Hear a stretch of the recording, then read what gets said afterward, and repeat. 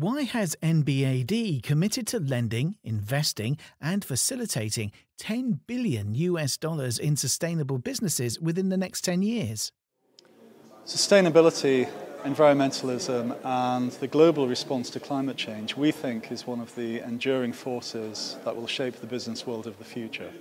And we think this presents a great opportunity for the financial sector to take advantage of. In fact, over 20% of our core clients are already active within the sustainable business sector.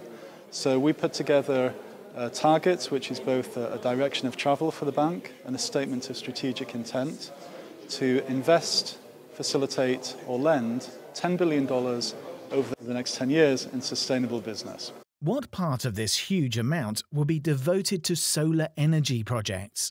So sustainable business is wider than energy and energy efficiency. It covers sectors like green real estate, clean transportation, which affects modal shift from road to rail, sustainable waste, sustainable water management schemes. But of course, renewable energy is at the very heart of our sustainable business commitment.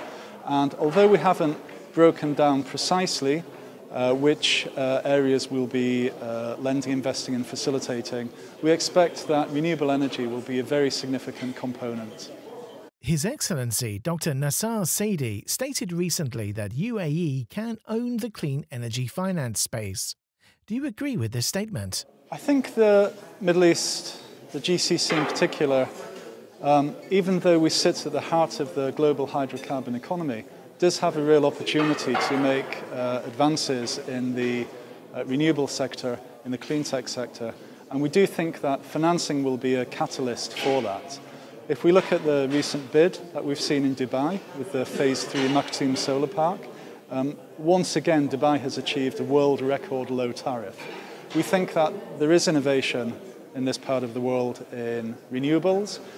We think that both on the utility PV scale as well as the smaller scale, we can see great advancements being made.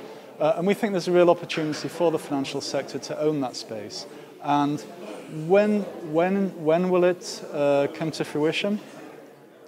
We think that when the transition from the banking world crosses into the capital markets is really when the financial sector will be able to catalyse the full extent and the scope of the opportunity in renewables and clean tech.